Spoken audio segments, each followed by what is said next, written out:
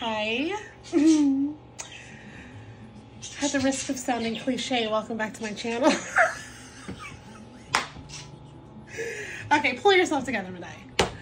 I'm gonna make a parfait right now. I hope you had a blessed Wednesday. I know I did. I had the church service today was amazing. I was able to worship and praise God today on stage. Oh, love being on the worship team. Woo, woo. It blesses others and it blesses me right back. Anyway, let's make a yogurt parfait. And I think that's gonna be my dinner tonight. So what are we gonna do? Let's do it. All right. So maple granola, right? Gotta get that.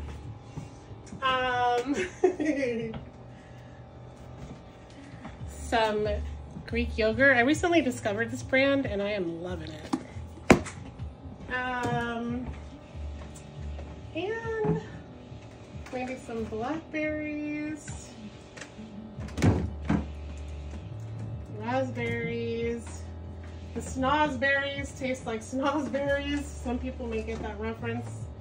Some of y'all might not. That's fine too. All right, cool.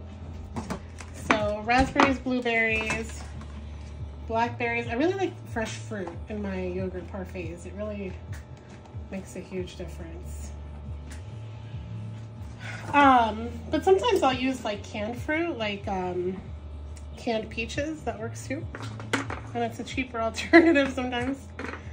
Because Lord knows this economy is going. But he's getting us through it. Praise God. Okay, here we go. So I'm gonna get some stuff open. So I like to use a coffee mug personally. I love it.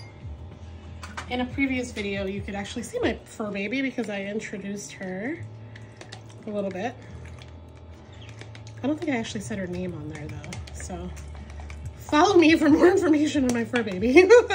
Okay. So I put a bunch of yogurt in there till I feel like, you know, I feel like it's just what I want. And then I put the granola. Wash your hands before you do this. Don't be nasty.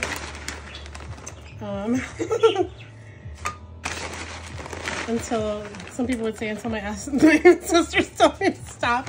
I'm not going to necessarily say that, but, you know, put as much granola as your soul or your little heart desires. Okay, so then I am going to chop up some strawberries. Randomly throw blueberries in there. I mean blackberries. Don't come for me, okay? I know my fruits. Okay, raspberries and blueberries. Because we're getting all the antioxidants today and the fiber. Apparently all these things fight cancer, so you can't go wrong there. If you don't believe me, research it for yourself. All right. I cut off the little tops of the strawberries and just make like a thing. I'll probably just do two because it's getting really full in there right now. Sometimes, like, you should put raw honey on top. I'm not gonna do that today, but it's sweet enough, really. And there you have it. Healthy and delicious. Nice.